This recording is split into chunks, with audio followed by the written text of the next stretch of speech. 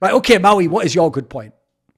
This is the best. This is the best move ever. This is Cloud9 finally pulling the plug on the nafany tirade that has just been tormenting Cloud9 for as long as it's been going on. Like, I have been so critical of him being the in-game leader for so long, and it's so rare as an analyst to be this damn right. And like, I know I'm this right because Cloud9 are finally giving up on this project to have nafany as an in-game leader. They're bringing in Electronic. They're still keeping Hobbit, thankfully, and then they're obviously removing Buster for Perfecto. And I just think this is the biggest upgrade you could have possibly done if you are Cloud9. Now you have a rifler in-game leader who still to this day frags out while calling. You have one of the best riflers in the world as Axel. You have a top 5 sniper in the world with Shiro. You still have Hobbit, who's just that veteran presence who has really kind of fallen off. And I would say it's kind of because of the system a little bit. But in terms of individual play, I've never really been that hard on Hobbit, even during his kind of downward periods where he's been in the red for a couple of events here and there. But I would also usually attribute that to the calling style, and then also the fact that you're getting Perfecto for Buster, because Buster was just he was so negligible on this team. Like, we all knew going into it was never going to fix anything to bring Buster in. I don't think a single analyst had a differing opinion from that. Like, I don't think any single person saw Buster after a tournament, 2 tournaments, 3 tournaments, and was like, he's getting it. He's getting his groove for this team. Like, no, that's not. And that's not even a pun with the coach there. And if I actually had to go a step further, though, I would change the coach out too. I would change Groove out with this one, because if Groove is hand-in-hand responsible with nafany for putting together that system for Cloud9, just throw him out too. Like, I don't want to see anything else to do with that. I'd rather see Electronic bring what he learned with Navi, with Blade. I'd rather see him try to work with a new coach entirely. There's plenty of like coaches also in Eastern Europe. Like, say you bring in someone like Hooch, someone that's very pragmatic with his approach. I would grab somebody like that. But still, the fact that they were able to rid themselves of nafany, rid themselves of Buster, and bring in Electronic and Perfecto. This has got to be the best roster move for me in this transfer window. Okay. Where you at on this, King T? Yeah. Well, yeah. We saw this come through, like the news. Everyone's like, rejoice. We all know Maui's vindicated. Like, finally, they followed suit and actually gone and made this move. I do think, though, that the point about Groove, he managed to duck heat for so much time. Like, we were always talking about the system being the problem. If your coach isn't in some way responsible for that, what is he doing? Like, I always thought it was weird how we managed to escape like the ire essentially of the community in that sense. If he stays here and develops something new with Electronic and it works, great. But I agree, if he's a part of the problem, if he's trying to keep this sort of style of play going, yeah, cut him immediately. That was one of the biggest issues, was the system, and the system has to be built by 2 people. It's always the tandem that makes it. And so I was always wondering why we didn't really hear so much about him essentially being replaced, taking a little bit of that shit that nafany took for so many years. At this point, though, I'm most excited about the Perfecto upgrade. I feel like Buster, as you said, didn't move the needle, didn't change a whole lot. And Perfecto not only is a really good sport, he's the best at playing these sorts of roles and positions. We know it. Statistically, we've got the eye test. This makes the team a whole lot more dangerous. And alongside these star players, I expect Cloud9, sure, to have like a 1 or 2 month adjustment period, but then immediately go into contention. There's no way you have this much firepower and screw it up, except if you're still coaching them in the same way they were playing before. That's the only problem I can see them having, is somehow they're still playing that crappy system, then they won't have good T sides. But hell, I could see this team smashing people out 15-0 if they get rolling, just on CT sides alone. So yeah, I'm very high on this. We've been waiting for it for so long. When the first rumors came out that they weren't cutting nafany, the initial leak was that it was Hobbit and Buster cut. Yeah. I was a bit like, yeah, I mean, I guess they're better players, but it's nowhere near as exciting as if you're cutting nafany. Cutting nafany is, well, that's really removing the tumor. That's the biggest issue gone. Let's kick on and let's hopefully go see them win some titles, because goddamn, this team should have won so many by now if they weren't so ineptly led. Yeah, the crazy thing to me is, like, nearly every single time you've ever seen me take an IGL I think's like good but underrated, you notice the first thing I do is explain that they don't have the tools to work with. That's why I don't expect miracles from Alexi B when he was in NIP, or when he was in that OG lineup where he didn't even have some of the good players. He just had some whatever play. In those teams, obviously I don't expect you to win the tournament. How could you? Where's your star player? Where's your top 20 player? Everyone else has 2 or 3 and you have 0. And then you're looking at your support developments and they're just like okay play. You'd have to be like Glaive times 1 million in 2018 to ever do anything in that team. You'd actually have to like cheat essentially to win the game. The problem with Nafany is this: I don't know if I've ever seen a more egregious example of an in-game leader who certainly appears to have had control over the team, who had he was coming last place in tournaments, and yet 2 of his players on paper and the eye test just looked like top 10 players in the world, simultaneous to that. And then I'll just throw this in there. Yeah, you could maybe have a top 10 player, but you know, the role's wrong. Oh no, they're also primary rifler and sniper.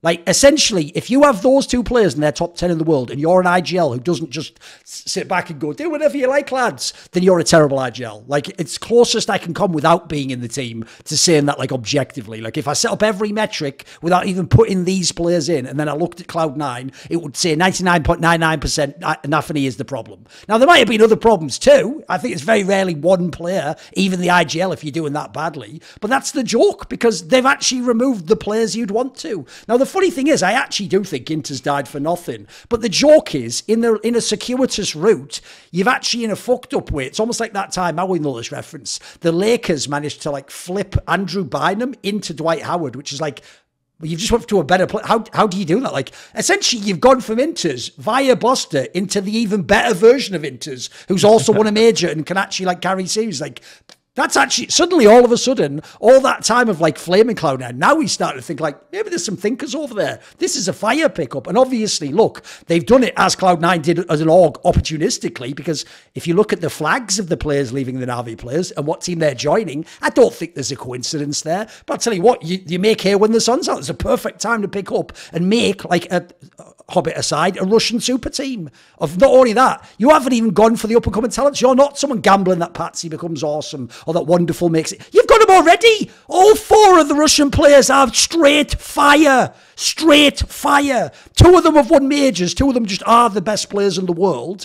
And then you've got the whole equation of like, Hobbit, it just has to be the vet in this team. There's the other thing people are forgetting. When Electronic joins this team, Hobbit doesn't even have to do any of that shit from back in Gambit. He never has to be even the 3rd best player again. He can become himself a supportive element if he wants. He can do whatever. Phil, essentially, is your job at this point, Hobbit, because the others are going to be so good. What's there to hate? So to me, the Nafany one, it had to happen. Also, spoiler, I don't think it's a coincidence that the original news was that Nafany stays and that they're cutting Hobbit. Then bizarrely, Nafany goes mad on Maui on Twitter and then himself days later gets cut. I'm not saying that that's what get him got. I essentially think he already probably knew he was on the outs. And what he thought would be the most logical thing to think is, wait a minute, why do people think I suck though? Because no player ever believes it's their fault, by the way. The first thing you're going to think is, well, this guy like led a campaign against me and it's because he's, hey bro, stop saying things. Like, it's just obvious as to why that would set him off. It's like the same reason why, in a way, I give Simple a tiny pass for when he went mad at me, because if you look, his entire life essentially tumbled around him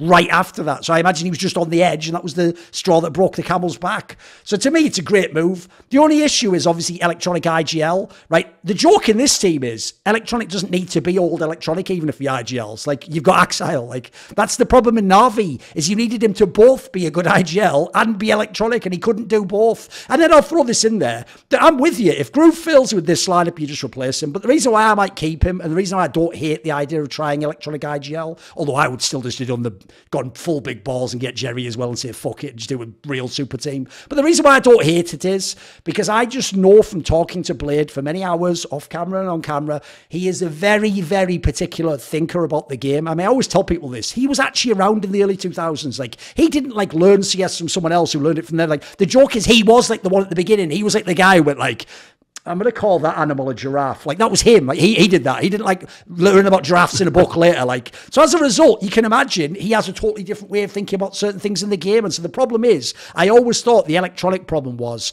you're not only being asked to be an IGL, you're being asked to be like a field general of a guy who has his whole school of thinking about the game. And just because you fragged under him in Flipside and Na'Vi doesn't mean you know all the intricacies of how he wants you to call. And everyone's seen Na'Vi does go for the perfect still. They want to be CIS fucking Astralis and go super slow and punish every pick and force every piece of util. And I think that is terrible when you're a former entry fragger who's the new IGL. In this team, I'm going to guess they won't try that style. I'm going to guess they'll do something different with electronic. Maybe he even gets some free reign how he wants to call. So it even could be a better IGL calling from him, quite frankly. And let's be real, his pieces in this team are better than they were in Na'Vi, because he got sort of the whack Na'Vi with MPL, didn't he? He's actually got some fucking banging pieces right out the gate. Like, I think he's got a very good chance to at least find his footing. So I think that's mega. And if you notice, I've left Perfecto till the end because I think this is the most slam dunk pickup I've seen in fucking years. I think Na'Vi, for real, look, I do think the international angle's interesting. That's going to be one of my points soon. But I think it is mentally let a guy like this go.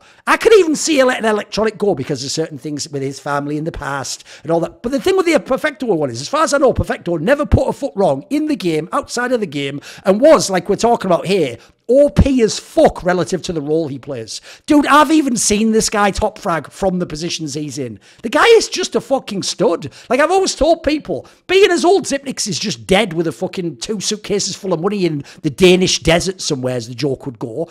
Perfecto is the new fucking Zipnix, you idiots. He actually does that role amazingly and frags and, like, wins games for you. Like, he is what your old Zipnix was that everyone revered. So I don't think he even gets his credit, mate. Maybe because Na'Vi had all these problems and people thought he was getting flamed and whatnot. So I think this is a brilliant set of moves. And I really do think this lineup now, even withstanding the issues of, like, what about electronic IGL? How will they fit together and hop it? I don't care. This just looks on paper like it should immediately become top 5 in the world. Like, I could even see a world where they just do like a honeymoon run and just fucking tear up the first tournament and start wrecking people. Like, I'm actually really excited for this one. It's a really great set of moves in the end. Because I was also worried, like we were talking earlier, I was worried that they were just going to keep nafany and then it would be like, we would figure out it was his problem. But after yet another set of players, that might buy you another 6 months of some bullshit. I think it's the perfect time for this move. I would have been so disappointed if it were just nafany for Hobbit, just because then we know that calling style is still still the problem there. Like, I mean, the thing with the whole, like, style and what nafany's doing, I think that it. The reason I wouldn't even really give Groove a pass, though, is because so many times I've heard, like, when I go at nafany as hard as I do, people have always kind of tried to come it back at me, but it's like, well, Groove's the one that's, like, helping create the system, and it's like, well, yeah, throw them both out then. Like, I don't want to see either of them touch this roster and ruin it in some other way where they think, like, the style of just... Like, I felt it was so antiquated so instantaneously. Like, people literally figured it out, and they're just like, okay, just op against them. Just op. Like, it's not hard to beat this T side. No, I just, honestly, though, if this... I would be shocked if this team doesn't win a tournament in the first 6 months. I would be shocked. Just with that firepower. I will also say as well...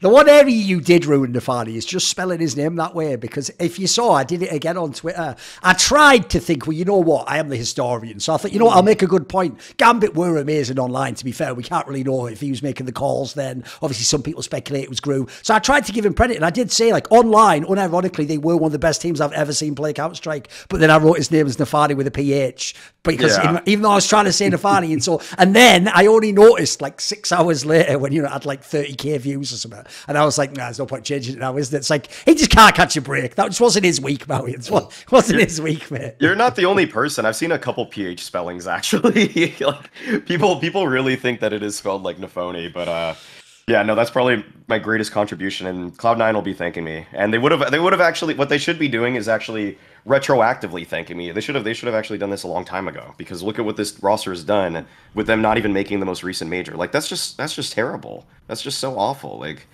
yeah. I mean, it's why people get mad at Hooksy too, I'd say. And I'll just throw this out there, because I've said it the whole time. It's just it never properly happened because they only won that Dallas event.